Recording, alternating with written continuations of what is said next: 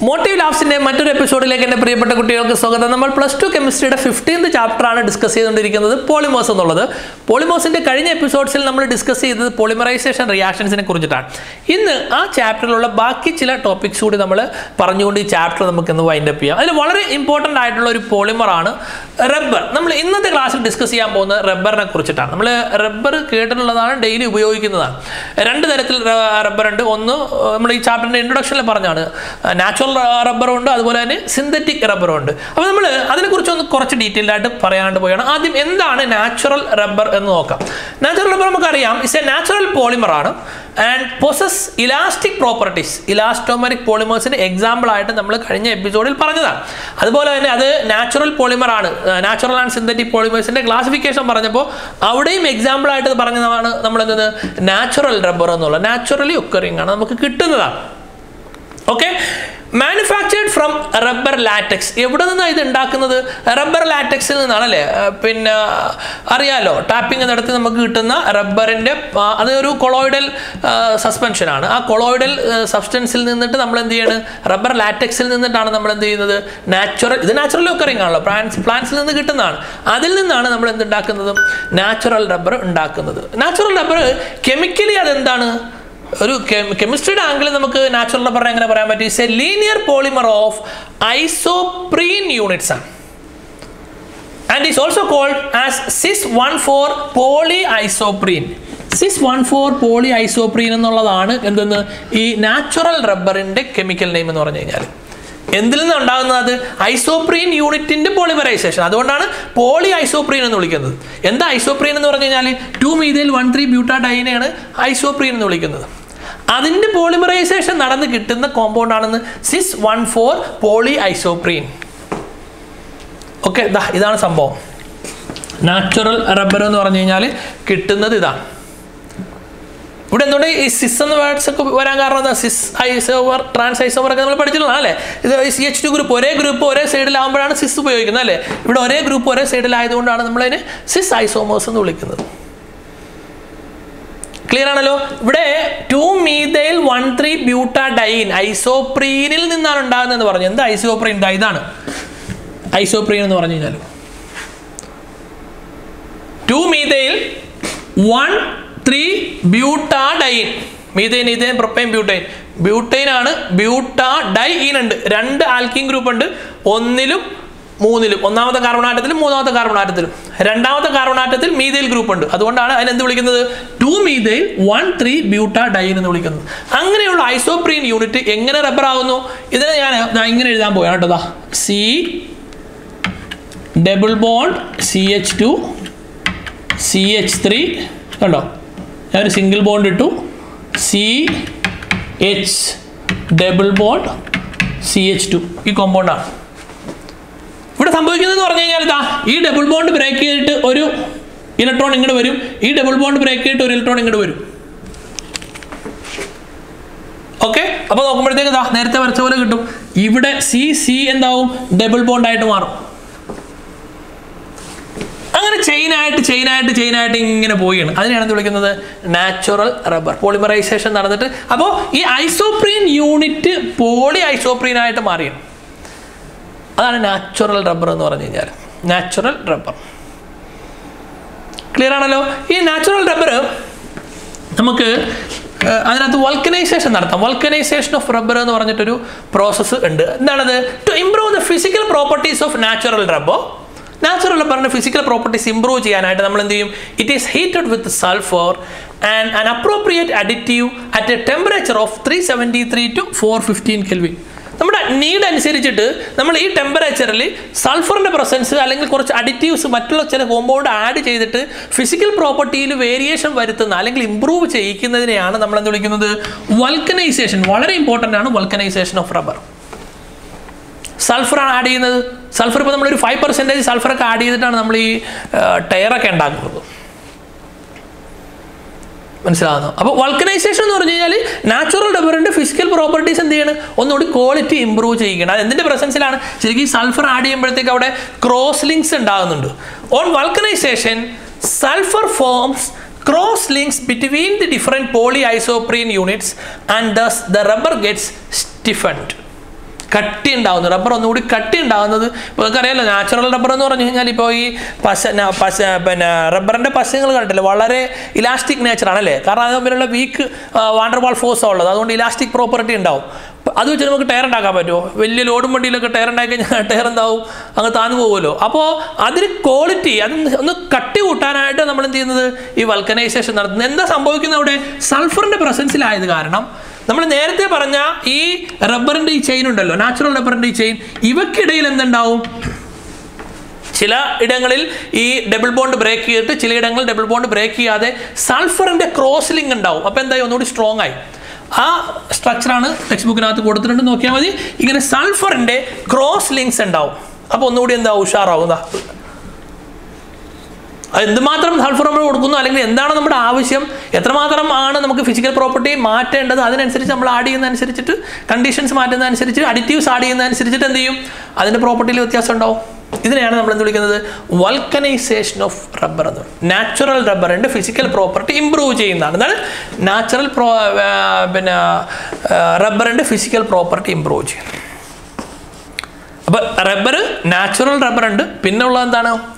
Synthetic റബ്ബേഴ്സാണ്. എന്താണ്? അപ്പോൾ രണ്ടാമത്തെ കാറ്റഗറി നമുക്ക് അറിയേണ്ടത് സിന്തറ്റിക് റബ്ബേഴ്സാണ്. എങ്ങനെയാണ് സിന്തറ്റിക് റബ്ബർ? സിന്തറ്റിക് റബ്ബർ എന്ന് പറഞ്ഞാൽ നമ്മൾ എന്ത് ചെയ്യണം? ഉണ്ടാക്കിയെടുക്കണമല്ലോ. അതിന് പ്രിപ്പറേഷൻ നമ്മൾ നോക്കിക്കഴിഞ്ഞാൽ നമുക്ക് രണ്ടെണ്ണം പറയാനായിട്ട് കഴിയും. ഒന്ന് നിയോപ്രീൻ, അതായത് സിന്തറ്റിക് റബ്ബർ രണ്ട് തരത്തിലുണ്ടാക്കും. ഒന്ന് കോ പോളിമറൈസേഷൻ വഴിയും, രണ്ടാമത്തെ ഹോമോ പോളിമറൈസേഷൻ. ഹോമോ പോളിമറൈസേഷൻ എന്ന് പറഞ്ഞാൽ എന്താണ്? പഠിച്ചിട്ടുള്ളതാണ്. ഹോമോ പോളിമറൈസേഷൻ എന്ന് പറഞ്ഞാൽ ഒരേപോലത്തെ monomer unit combine ചെയ്തിട്ടുണ്ടാക്കാം synthetic rubber. അല്ലെങ്കിൽ കോ പോളിമറൈസേഷൻ വഴി ഡിഫറൻ്റ് ആയിട്ടുള്ള മോണോമർ യൂണിറ്റുകൾ കമ്പൈൻ ചെയ്തിട്ട് എന്തുണ്ടാക്കാം? പോളിമറൈസേഷൻ നടത്തിയിട്ട് നമുക്ക് റബ്ബർ ഉണ്ടാക്കാം, സിന്തറ്റിക് റബ്ബർ ഉണ്ടാക്കാം. അപ്പോൾ എങ്ങനെയാണ് സിന്തറ്റിക് റബ്ബർ രണ്ട് തരത്തിൽ? ഒന്ന് നിയോപ്രീൻ എക്സാമ്പിൾ എടുത്താൽ, നിയോപ്രീൻ നമുക്ക് ഹോമോ പോളിമറൈസേഷൻ നടക്കുന്നത്. ഹോമോ എന്ന് വെച്ചാൽ ഒരേപോലത്തെ മോളിക്യൂൾ ആയിരിക്കും. നോക്കിക്കോളി, ഈ ക്ലോറോപ്രീൻ മോളിക്യൂൾ, ക്ലോറോപ്രീൻ എന്ന് വെച്ച് കഴിഞ്ഞാൽ 2-chloro-buta-1,3-diene. പൊതുവേ ഈ ഹോമോ പോളിമറൈസേഷൻ, ഒരേപോലത്തെ പോളിമറൈസേഷൻ സാധാരണ നടക്കുന്നത് ഈ ബ്യൂട്ട-1,3-diene കോമ്പൗണ്ടിൽ നിന്നാണ്. ഇവിടെ നമുക്ക് നോക്കൂ, 2-chloro-buta-1,3-diene. നേരത്തെ പറഞ്ഞ പോലെ തന്നെയാണ്. അവിടെ എന്താ ഉള്ളത്? ഇവിടെ മീഥൈലിന് പകരം എന്ത് വന്നു? ഒരു Cl വന്നു. 2-methyl-1,3-butadiene ആണ് നമ്മൾ റബ്ബർ, നാച്ചുറൽ റബ്ബർ പറഞ്ഞത്. ഇവിടെ സിന്തറ്റിക് റബ്ബർ ഉണ്ടാക്കാനായിട്ട് നമ്മൾ എടുക്കുന്നത് 2-chloro-buta-1,3-diene ആണ്. 2-chloro, ആ രണ്ടാമത്തെ കാർബണിൽ എന്ത് വന്നു? ക്ലോറിൻ വന്നു. ബാക്കിയൊക്കെ ശരിയാണ്. 1, 2, 3, 4 ബ്യൂട്ട, 4 carbon atom. First carbon ആറ്റത്തിലും third carbon ആറ്റത്തിലും വന്നു 1,3-diene വന്നു, ആൽക്കീൻ വന്നു. ഇതിനെ നമ്മൾ പോളിമറൈസേഷൻ നടത്തിയാൽ അത് ഒറ്റ മോളിക്കൂളാണ്. ഒരേപോലത്തെ മോളിക്കൂളാണ്, ഒറ്റ മോളിക്കൂളല്ല, ഒരേപോലത്തെ ഒരുപാട് മോളിക്കൂളാണ്. അത് ഹോമോ പോളിമറൈസേഷന് വിധേയമായതിനു ശേഷം നമുക്ക് എന്ത് കിട്ടും? നിയോപ്രീൻ കിട്ടും. എന്ത് കിട്ടും? നിയോപ്രീൻ. ഇത് എന്തിന് എക്സാമ്പിളാണ്? ഒരു സിന്തറ്റിക് റബ്ബറിൻ്റെ എക്സാമ്പിളാണ്. ഏത് കാറ്റഗറിയിലുള്ള? ഹോമോ പോളിമറൈസേഷൻ വഴി ഉണ്ടാകുന്നത് നിയോപ്രീൻ. സിമ്പിളാണ്. ഞാൻ നേരത്തെ പറഞ്ഞ പോലെ ഇതുണ്ടല്ലോ, ഇത് ഇങ്ങോട്ട് വരും പകുതി, ഇത് ഇങ്ങോട്ട് വരും. അപ്പോൾ ഇവിടെ ഡബിൾ ബോണ്ട് വന്നു, ബാക്കി അങ്ങോട്ട് നേരെ വരച്ചാൽ മതി. ആ ഡബിൾ ബോണ്ട്, ഈ രണ്ട് ഡബിൾ ബോണ്ടിൻ്റെ പൊസിഷൻ അതിന് നടുക്കോട്ട് മാറുമെന്നേ ഉള്ളൂ. കണ്ടോ, നമ്മൾ പോളിമറൈസേഷൻ തുടക്കത്തിൽ പറഞ്ഞ ആ ബോണ്ട് ബ്രേക്ക് ചെയ്തിട്ട് 2 ഇലക്ട്രോൺ ഓരോന്നും പുറത്തേക്ക് വരുന്നു, അവിടെ ഡബിൾ ബോണ്ട് ഫോം ചെയ്യുന്നുള്ളൂ. ബാക്കി വ്യത്യാസമൊന്നുമില്ല. പോളിമറൈസേഷൻ നടക്കുന്നു. Homo polymerisation. Neoprene. Okay, neoprene എന്തിനാണ് ഉപയോഗിക്കുന്നത്? For the manufacturing of conveyor belts, gaskets and horse's. ഇത് ഈ വെജിറ്റബിൾ ഓയിൽ റെസിസ്റ്റൻ്റ് ഒക്കെയാണ്, അതുകൊണ്ട് നമ്മളിത് ഉപയോഗിക്കുന്നത് അതിന് സ്യൂട്ടബിൾ ആയിട്ടുള്ള ഈ വാഷറൊക്കെ ഉണ്ടാക്കുക, ഗ്യാസ്കറ്റ്സ് ഒക്കെ ഉണ്ടാക്കാൻ, ഗ്യാപ്പ് കിടക്കുന്ന ടൈറ്റ് ആക്കാൻ വേണ്ടിയിട്ട് ഉപയോഗിക്കുന്ന, അതുപോലെ തന്നെ ഹോസൊക്കെ ഉണ്ടാക്കാൻ വേണ്ടിയിട്ടാണ് ഇത് ഈ പറഞ്ഞ നിയോപ്രീൻ ഉപയോഗിക്കുന്നത്. അപ്പോൾ സിന്തറ്റിക് റബ്ബർ ഒന്നാമത്തെ കാറ്റഗറിയാണ് ഞാൻ ഈ പറഞ്ഞ നിയോപ്രീൻ. അതെന്താണത്? ഹോമോ പോളിമറൈസേഷൻ വഴിയാണ്. ഇനി ഞാൻ നേരത്തെ പറഞ്ഞല്ലോ, ഈ 1,3-butadiene ഡെറിവേറ്റീവ്സ് ഉപയോഗപ്പെടുത്തിയിട്ട് കോ പോളിമറൈസേഷൻ നടക്കാൻ എക്സാമ്പിളാണ് ബ്യൂണായസ്. നേരത്തെ പറഞ്ഞാണ്, പഠിച്ചാണ് നമ്മൾ ബ്യൂണായസിന്റെ ഫോർമേഷൻ നമ്മൾ പഠിച്ചാണ്. എന്താണ് 1,3-butadiene? നേരത്തെ എടുത്ത 1,3-butadiene 2-chloroയോ 2-methylോ എന്നുള്ള പ്യുവർ 1,3-butadiene നമ്മൾ എടുക്കുന്നു. അക്രിലോ നൈട്രൈലുമായിട്ട് റിയാക്ഷൻ നടന്നു കഴിഞ്ഞാൽ ഈ മോണോമർ അല്ല, ഈ മോണോമർ രണ്ട് വ്യത്യസ്ത മോണോമർ ആണ്. അതുകൊണ്ട് കോ പോളിമറൈസേഷൻ ആണ് നടക്കുന്നത്, ഹോമോ പോളിമറൈസേഷൻ അല്ല. രണ്ട് വ്യത്യസ്തമായ മോണോമർ യൂണിറ്റുകളാണ്. അവ തമ്മിൽ കമ്പൈൻ ചെയ്യുമ്പോൾ സിമ്പിൾ ആണ്. ഇതാ, ഈ ഡബിൾ ബോണ്ട് ബ്രേക്ക് ചെയ്ത് ഇങ്ങോട്ടും, ഈ ഡബിൾ ബോണ്ട് ബ്രേക്ക് ചെയ്ത് ഇങ്ങോട്ടും ജസ്റ്റ് ആഡ് ചെയ്താൽ മതി നേരെ. എന്നിട്ട് n ടൈംസ്. ഇവിടെ ഈ അക്രിലോ നൈട്രൈലിന്റെ CN അതുപോലെ തന്നെ മുകളിലുണ്ട്, പ്രശ്നമൊന്നുമില്ല. ഇത് നമ്മൾ നേരത്തെ പറഞ്ഞത് ഇതിനാണ് ഇത് വിളിക്കുന്നത് നമ്മൾ ബ്യൂണ എസ്. Buna S. അപ്പോൾ നിയോപ്രീൻ എന്തിന് എക്സാമ്പിളാണ്? നിയോപ്രീൻ നമ്മൾ പറഞ്ഞ ഈ സിന്തറ്റിക് പോളിമറൈസേഷൻ, സിന്തറ്റിക് റബ്ബറിൻ്റെ ഒന്നാമത്തെ കാറ്റഗറിയാണ്. അത് ഹോമോ പോളിമറൈസേഷൻ ആണ്. ബ്യൂണ എസ് എന്താണ്? കോ പോളിമറൈസേഷൻ വഴി കിട്ടുന്ന സിന്തറ്റിക് റബ്ബറാണ്. എന്തിനാണ് ഉപയോഗിക്കുന്നത്? Used in making oil seals, tanks, lining etcetera. ഇത് ഈ പെട്രോൾ റെസിസ്റ്റൻ്റ് ഒക്കെയാണ്. അപ്പോൾ അതിന് പറ്റുന്ന മെറ്റീരിയൽസ് ഉണ്ടാക്കാൻ വേണ്ടിയിട്ടാണ് നമ്മൾ എന്ത് ചെയ്യുന്നത്? ഓയിൽ സീൽസ്, ടാങ്ക് ലൈനിങ്സ് ഒക്കെ ഉണ്ടാക്കാൻ വേണ്ടിയിട്ടാണ് നമ്മൾ എന്ത് ഉപയോഗിക്കുന്നത്? ബ്യൂണ എസ് ഉപയോഗിക്കുന്നത്. ക്ലിയർ അല്ലേ? അപ്പോൾ നമ്മൾ റബ്ബറിനെ കുറിച്ചാണ് പറഞ്ഞത്. വളരെ സിമ്പിളാണ്, അതുകൊണ്ട് ഞാൻ ഇതൊക്കെ ഫാസ്റ്റിൽ പറയുന്നത്. നിങ്ങൾക്ക് അറിയാവുന്ന കാര്യങ്ങളാണ്. റബ്ബർ രണ്ട് തരത്തിലാണോ? ഒന്ന് നാച്ചുറൽ റബ്ബർ ആൻഡ് സിന്തറ്റിക് റബ്ബറാണ്. അതിൻ്റെ എക്സാമ്പിൾസ് ആണ്. ഇതിൻ്റെയൊക്കെ ഇക്വേഷൻസ് അറിയുക, യൂസസ് അറിയുക. ക്ലിയർ ആണേ? ഇനി അതിനകത്തൊരു ചെറിയൊരു പോയിന്റ് കൂടി പഠിക്കാനുണ്ട് നമുക്ക്. അതുകൂടി പറഞ്ഞിട്ട് ബയോഡീഗ്രേഡബിൾ പോളിമേഴ്സ്. പോളിമേഴ്സ് പൊതുവെ എന്താണ്? നോൺ ബയോഡീഗ്രേഡബിൾ ആണ്. അതായത് എന്ത് ചെയ്യൂല, അത് എർത്തിൽ അലിഞ്ഞു ചേരുകയില്ല, നശിക്കില്ല. അതൊരു സോളിഡ് വേസ്റ്റ് ആയിട്ട് ഉണ്ടാവും മിക്കവാറും ഒക്കെ. അപ്പോൾ അത് ഭയങ്കര പ്രശ്നമാണല്ലോ, എൻവയോൺമെൻറ്റൽ പിന്നെ പൊല്യൂഷനൊക്കെ കാരണമാകുമല്ലോ. അതുകൊണ്ട് നമ്മൾ സിന്തറ്റിക് ആയിട്ടുള്ള ബയോഡീഗ്രേഡബിൾ ആയിട്ടുള്ള പല പോളിമേഴ്സിനെയും ഡെവലപ്പ് ചെയ്തെടുത്തിട്ടുണ്ട്. ഈ ബയോഡീഗ്രേഡബിൾ പോളിമേഴ്സ് എന്ന് പറഞ്ഞു കഴിഞ്ഞാൽ ആ പേര് തന്നെ ഉണ്ട്. എന്താണ്? ഡീഗ്രേഡബിൾ ആണ്, ബയോളജിക്കലി അത് നശിച്ചു പോകും. These are polymers which can be decomposed by micro organisms. Micro ഓർഗാനിസംസിൻ്റെ effect കൊണ്ടിട്ട് എന്ത് ചെയ്യും? അത് നശിച്ചു പോകും. ദേ contain functional groups similar to the functional groups present in bio polymers like starch, cellulose etcetera. ഈ നാച്ചുറൽ പോളിമേഴ്സ് ആയിട്ടുള്ള, നാച്ചുറൽ ബയോ പോളിമേഴ്സ് ആയിട്ടുള്ള starch, സെല്ലുലോസിലൊക്കെ ഉള്ള ഫങ്ഷണൽ ഗ്രൂപ്പാണ് നമ്മൾ ഈ ബയോഡീഗ്രേഡബിൾ പോളിമേഴ്സിനകത്തും ഉള്ളത്. അങ്ങനെയാണല്ലോ അത് നിങ്ങൾ നശിച്ചു പോകാനായിട്ട് സഹായിക്കുള്ളൂ. പൊതുവേ അതിന് എക്സാമ്പിൾ ഏതാണ്? ആലിഫാറ്റിക് പോളിയെസ്റ്റേഴ്സ് അതിന് എക്സാമ്പിളാണ്. are one of the important classes of biodegradable polymers. Biodegradable പോളിമേഴ്സിന് വളരെ ഇമ്പോർട്ടൻ്റ് ആയിട്ടുള്ള ഒരു ക്ലാസ് ആണെന്നത് അലിഫാറ്റിക് പോളിയെസ്റ്റേഴ്സ്. അരോമാറ്റിക് ഇല്ല, അലിഫാറ്റിക് പോളിയെസ്റ്റേഴ്സ് അതിന് എക്സാമ്പിളാണ്. നമുക്കൊരു എക്സാമ്പിൾ, അതിന് ഒരു എക്സാമ്പിളായിട്ട് പറയാൻ കഴിയുന്ന ഒരു കോമ്പൗണ്ട് ആണെന്ന് പോളി ബീറ്റ ഹൈഡ്രോക്സി ബ്യൂട്ടിറേറ്റ് കോ ബീറ്റ ഹൈഡ്രോക്സി വാലറേറ്റ്. അതിന് PHBV എന്നാണ് അതിൻ്റെ ഷോർട്ട് ഫോം ആയിട്ട് പറയുന്നത്. പോളി ബീറ്റ ഹൈഡ്രോക്സി ബ്യൂട്ടിറേറ്റ് കോ ബീറ്റ ഹൈഡ്രോക്സി വാലറേറ്റ്. അത് എങ്ങനെ ഉണ്ടാകുന്നത്? 3 ഹൈഡ്രോക്സി ബ്യൂട്ടനോയിക് ആസിഡ് ഒരു ആസിഡാണ്, 3 ഹൈഡ്രോക്സി പെൻറ്റനോയിക് ആസിഡ്. അപ്പോൾ ഇവിടെ ഹൈഡ്രോക്സി ഗ്രൂപ്പും ഉണ്ട്, ആസിഡ് ഗ്രൂപ്പും ഉണ്ട്. അവ തമ്മിൽ കമ്പൈൻ ചെയ്തിട്ടാണ്, നോക്കൂ, എസ്റ്റേഴ്സ് ആണ് ഉണ്ടാകുന്നത്. പോളിയെസ്റ്റർ എന്ന് പറഞ്ഞല്ലോ, അലിഫാറ്റിക് പോളിയെസ്റ്റേഴ്സ് ആണ്. അവിടെ അരോമാറ്റിക് റിംഗ് ഒന്നുമില്ല കേട്ടോ, അലിഫാറ്റിക് ആണല്ല, അലിഫാറ്റിക് പോളിയെസ്റ്റേഴ്സ്. അവിടെ എന്തുണ്ടെന്ന് PHBV ഉണ്ടാകുന്നതിന് എക്സാമ്പിൾ ഒന്ന് അറിഞ്ഞിരിക്കണേ. ബയോഡീഗ്രേഡബിൾ പോളിമേഴ്സിന് എക്സാമ്പിൾ ആണ് അതിൻ്റെ ഒരു പ്രധാന ഒരു ക്ലാസ് ആണെന്ന് അലിഫാറ്റിക് പോളിയെസ്റ്റേഴ്സ്. അലിഫാറ്റിക് പോളിയെസ്റ്റേഴ്സിൻ്റെ ഒരു ക്ലാസ് ആയിട്ട്, ഒരു എക്സാമ്പിൾ ആയിട്ട് നമുക്ക് പറയാൻ പറ്റുന്നതാണെന്നത് പോളി ബീറ്റ ഹൈഡ്രോക്സി ബ്യൂട്ടിറേറ്റ് കോ ബീറ്റ ഹൈഡ്രോക്സി വാലറേറ്റ്. അതെങ്ങനെ എഴുതാനായിട്ട് പറ്റും? PHBV എന്ന് എഴുതാനായിട്ട് പറ്റും. ഇവിടെ ഉപയോഗിക്കുന്നത് എന്താണ്? 3 ഹൈഡ്രോക്സി ബ്യൂട്ടനോയിക് ആസിഡും 3 ഹൈഡ്രോക്സി പെൻറ്റനോയിക് ആസിഡും തമ്മിൽ കമ്പൈൻ ചെയ്തിട്ട് കിട്ടുന്നതാണ്. ഈ ആസിഡും ആൽക്കഹോളും ആയതുകൊണ്ട് തന്നെ അവിടെ എന്തായിട്ട് മാറുമെന്ന് പറഞ്ഞാൽ നമ്മൾ അവിടെ എസ്റ്റർ ആയിട്ട് മാറും, വാട്ടർ മോളിക്യൂൾസ് എലിമിനേറ്റ് ചെയ്യും. അതിൻ്റെ യൂസായിട്ട് പറയാൻ പറ്റുന്നത് used in speciality packing. Speciality packing എന്ന് വെച്ച് കഴിഞ്ഞാൽ ഈ ലക്ഷറി ഐറ്റംസ് ഒക്കെ പാക്ക് ചെയ്യാനായിട്ട് ഉപയോഗിക്കും. Orthopaedic devices കുട്ടികളുടെയൊക്കെ, and in controlled release of drugs നമ്മൾ ഉപയോഗിക്കുന്നതാണ്. എന്തെന്ന്?